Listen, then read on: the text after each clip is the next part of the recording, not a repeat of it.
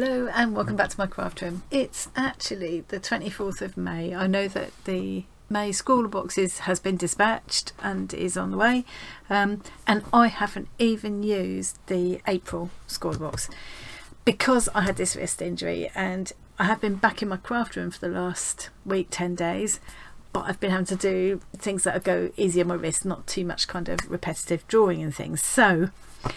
But I just thought I'll give it a go now, see if I can just cobble something together for the challenge before the next box arrives. So let me show you. And I had this weird thing earlier on where all sorts of coincidences were pointing me towards cats one way and another, and I was bursting with ideas just before the wrist thing happened.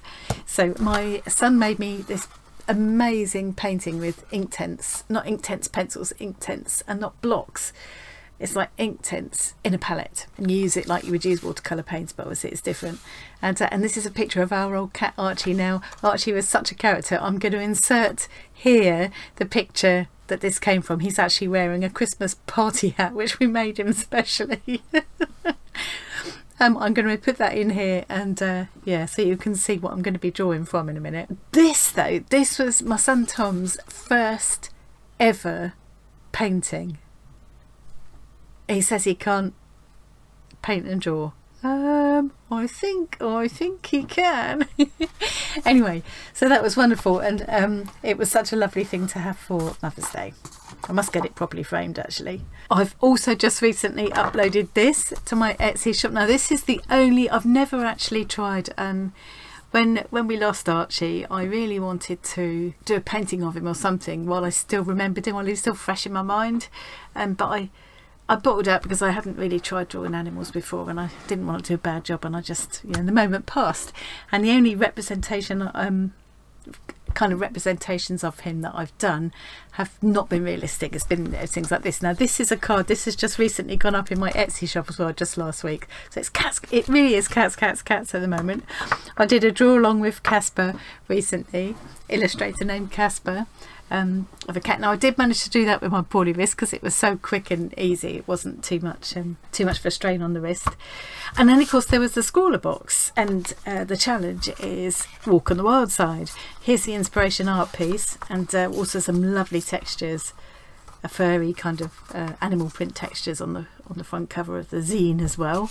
And I had all these grand ideas. I wanted to do some kind of picture of Archie. I was going to do a tiger camouflaged in long grasses and things. I had all these ideas. I'd printed off my photo references and everything, and then yeah, the old wrist thing, put the kibosh on it. I know that once the new Scrawlr box comes, I'm just going to want to play with that, so I'm going to make things easy on myself, I'm going to have a go using the same photo reference that Tom used for this picture, but I'm going to use the supplies in the April Scrawlr box.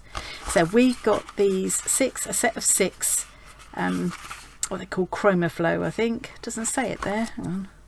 Yeah, Durban Chromaflow pencils. So the great thing about these is, or one of the great things about these is, you can actually rub them out. We've got a rubber in the kit as well, and a nice sharpener, and we got this beautiful, really fine, proper brush nib with black ink Unipin. So here's the swatches, and of course we got this drawing paper. I'll be interested to try these pencils on the kind of mid-tone drawing paper and on the white, so I might even do both. I swatched the colours on both sides. I think this darker side is meant to be the right side, and you can see what kind of lines you can get with the brush pen there as well. So the challenge actually says, walk on the wild side. Let's take a wander in the wilderness, says inspiration. Taking inspiration from this month's featured artist, we're encouraging you to delve deep into the jungle kingdom of your imagination. I don't think this necessarily means you've got to do something to do with the jungle, of course. Get creative with textures, colour depths, mark making, and building up your line work to explore the wild side of your artwork. And you could interpret that in a lot of different ways. For me, I'm going to be inspired by my old mate Archie, who really thought he was a tiger. He wasn't at all. He wasn't at all.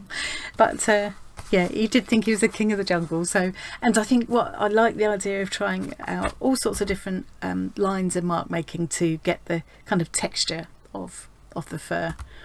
I'm also going to put in here, just to show you that he really did have these incredible amber eyes, I will also put in a couple of photos here which show you his amazing amber eyes. But yeah, so it's quite a, it's got, for me, I haven't done very much at all realistic animal drawing or painting, but then, as I say, this was Tom's first ever painting of anything, so I can't really use that as an excuse, can I? Now Tom, well, as a starting point for himself, he used this printable, because we were doing some work with colouring sheets as well at the time, so he got a big batch of this printable paper that will go through his laser printer, but it's quite nice quality, and you could, it's like a kind of a lightweight watercolour, so it will take, for him, his Inktense paints and pencils, and he just electronically kind of traced just an outline, you can see there, just an outline from that photo, and he printed off a couple of spare sheets for me. So I'm going to use that one, and I also, to make it easy on myself, because I have only got this evening, I can't get bogged down with this, I don't have time. I'm hoping that my new Scrawlr box will come tomorrow, and I know I'm going to want to play with it, and so I made things easy on myself and just transferred the image onto there, so I haven't got to waste time trying to get the proportions right and stuff. I know I've got a good starting point.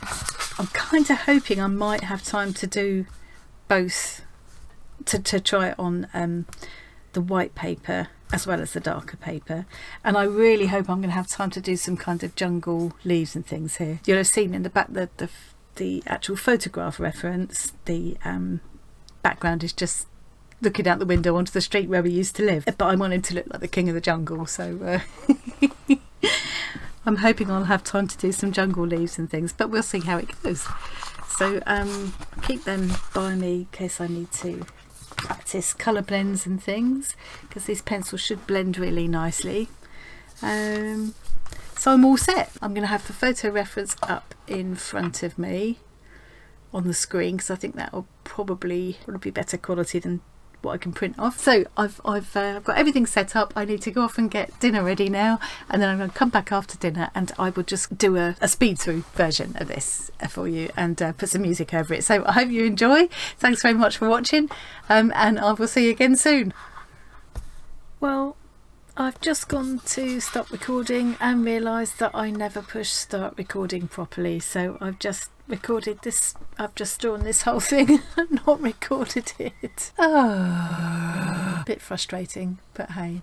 So anyway, I need to stop now because I've kind of run out of time. I think I've sort of caught something of old Archie boy, so I'm quite happy about that, and I really enjoyed using the pencils in different ways to make to try and get the texture of the fur. I also, as well as just using this rubber to just watch another bit now, to take the pencil away and help to give me texture, I also use, and highlights, I also used this double-ended eraser pencil. You could just take away little small bits. How annoying. I think it's because I use this wireless mouse and it goes to sleep, and I often have to click it once to wake it up, and another time to actually do something. So annoying. But anyway, that's my Archie. At least I got around to doing one thing with the Scrawlr box before the new one comes, probably tomorrow. Thanks very much for watching. Nothing at all. And I'll see you again soon. Bye.